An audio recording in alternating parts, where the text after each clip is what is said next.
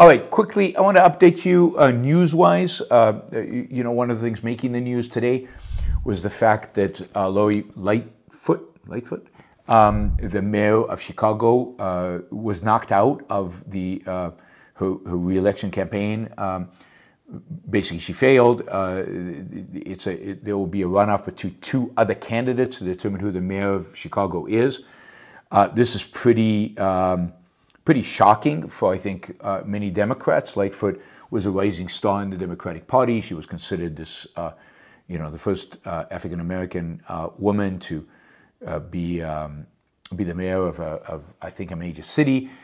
She was considered one of the progressive stars, and she won, I think, by fairly comfortable margin when she ran for mayor 4 years ago. But she was mayor of Chicago during COVID and made a lot of bad decisions during COVID, lockdowns. But I think what really made Lightfoot not acceptable to voters is the fact that during COVID, she was so, and really during the BLM riots, she was so forgiving of BLM, of the damage that they did, of the stealing that was going on, of the destruction of property. She refused to prosecute, or she I don't know that she had a say, but she vocally supported the rioters, including when they broke into stores and stole things. She encouraged the police not to prosecute them. I think she was, so she was very, very, very friendly to the worst elements within BLM. And then, of course, I think that the BLM riots and the demonstrations, it took a city that was already pretty bad in terms of homicide rates and violent crime. If you remember, Donald Trump had said that he's going to send federal troops into Chicago to clean up Chicago before COVID because of violence.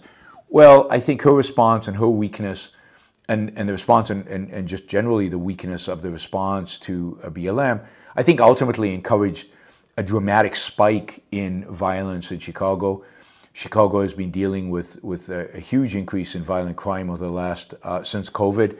It was already high before COVID. Now 2022 was a slight reduction over 2021, but still very high rates of crime. And I think people are just fed up with crime.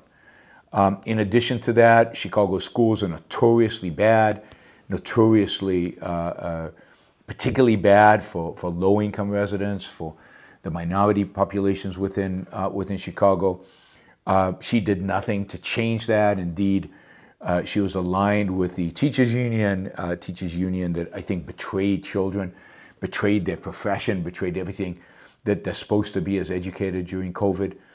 But betray children really every single day in Chicago. Chicago schools are just horrible, and again, particularly the low-income areas.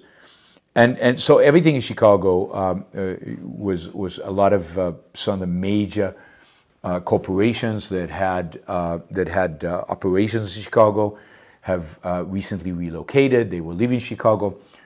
Chicago really gives the sense under Lightfoot, but it started well before her, of a city that is dying.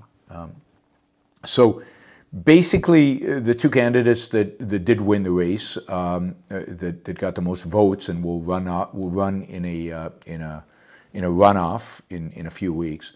One candidate, all of them Democrats, by the way, but you know, it's a nonpartisan race, so anybody can run. But the candidate who won, who got the most votes, is actually a guy who was accused throughout the campaign of being a Republican, even though he is a lifelong Democrat. But the reason he was blamed for being a Republican was that he emphasized law and order, and he ran the campaign on, I will stop the violence, I will increase the police budget, I will increase the number of policemen in the streets, I will not tolerate Chicago as this unbelievably violent place. So I think that's a very positive sign. He's not the first. I mean, Adams in New York is another mayor who's committed to reducing violence in the city, even though he's a Democrat. I think that many,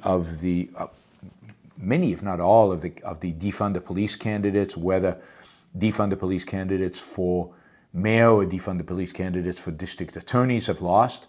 The country overwhelmingly is not supporting defund the police agendas. The country overwhelmingly is not a progressive country.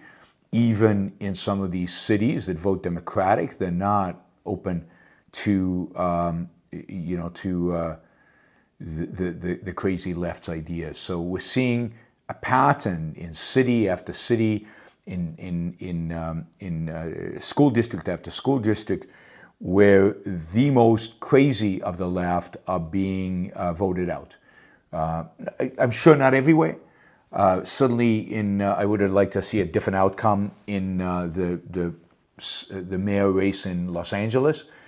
There was a candidate that was far better, a businessman who lost the mayoral candidacy to a woman who is quite progressive in Los Angeles.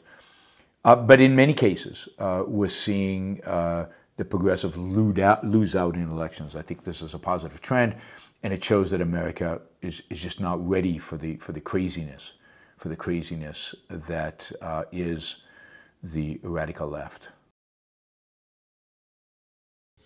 Thank you for listening or watching the Yaron Brook Show. If you'd like to support the show, we make it as easy as possible for you to trade with me. You get value from listening. You get value from watching. Show your appreciation. You can do that by going to yaronbrookshow.com/support, by going to Patreon, Subscribestar, Locals, and just making a appropriate contribution on any one of those channels. Also, if you'd like to see the Yaron Brook Show grow, please consider sharing our content and, of course, subscribe. Press that little bell button right down there on YouTube so that you get an announcement when we go live. And for those of you who are already subscribers and those of you who are already supporters of the show, thank you. I very much appreciate it.